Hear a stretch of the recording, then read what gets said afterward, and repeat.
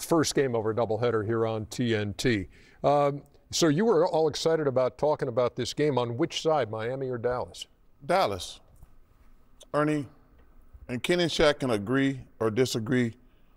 The Mavericks frustrate me so much because they should be so much better.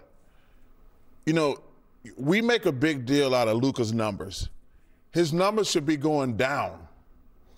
When you play with better players, when you're a great player, the better players you play with, your numbers should go down. He's got to do a much better job of getting rid of the ball, using those other guys. And they're playing the same way they played when they didn't have any talent. They got P.J. Washington and Daniel Gafford. And Gafford. But Luka, as great as he is, he's got to learn to play without the basketball. Ernie, when you play, and Shaq would know this better, and Kenan knows this also. When you play with better players as a great player, the game should be easier, not harder. Your numbers should go down, not up. And his numbers are going up. That's why they're not winning. So, Kenny, he said you could agree or you could disagree. Which are you going with? I would agree that the numbers should go down in the sense that, or they should be easier. It could be easier. I would say this. I was blessed to play with one of the greatest players ever played with, Hakeem Olajuwon. I averaged 17 points in Sacramento. I got to Houston, I averaged 17.8, but it was the easiest 17.8 that I ever averaged in my life. It was so easy because he creates so much attention and diversion that the guys have to guard you singularly or they have to leave you. I don't know if it's his numbers would go down, Chuck, but I don't know if his baskets are getting easier. They're not getting easier. Because they're not utilizing playing off people. So I would agree that they're not getting easier baskets. He's still getting the same amount, but it's not easier. Agree, disagree? I disagree, and I'll explain in a moment.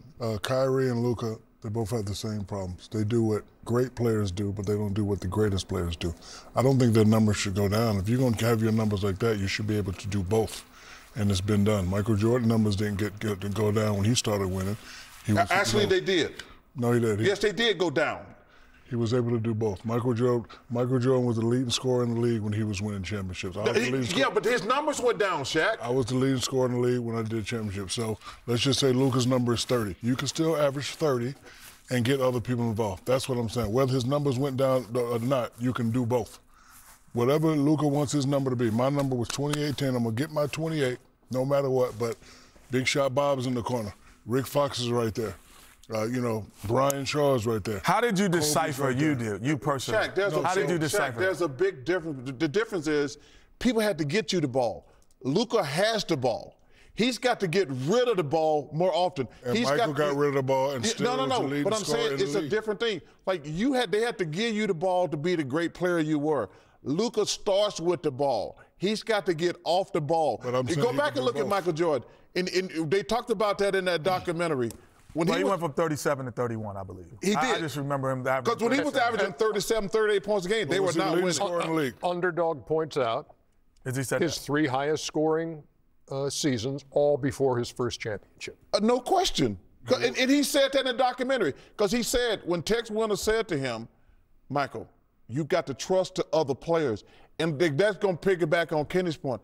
If he trusts those other guys, they're going to be like, you know what? We know he's not going to shoot. Ernie.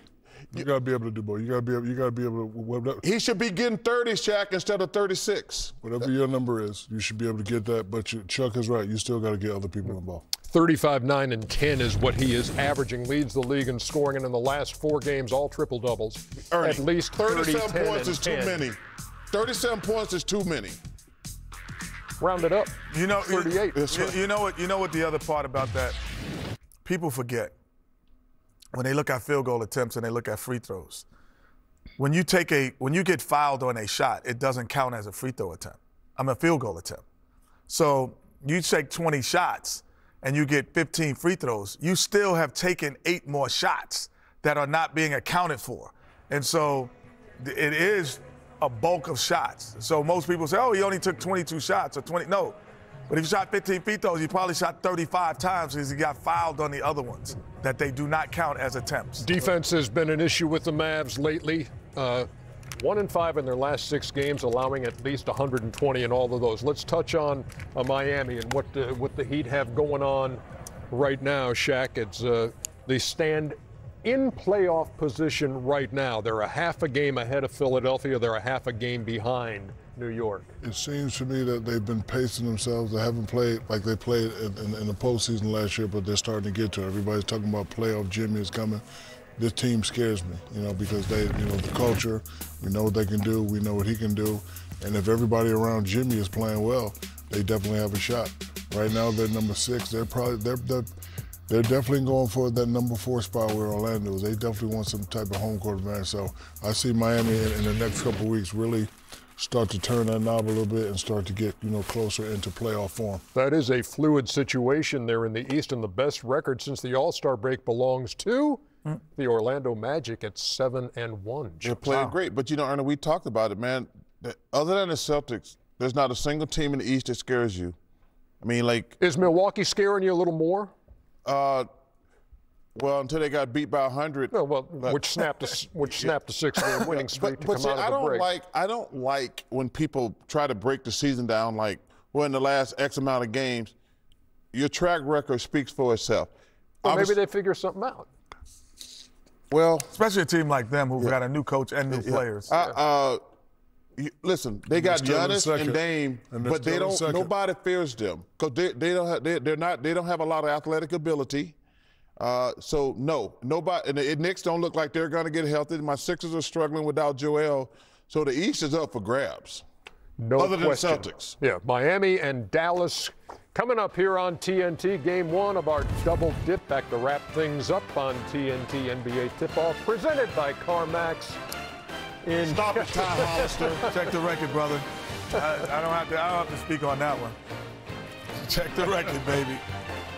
That was him, Ty. Check the record.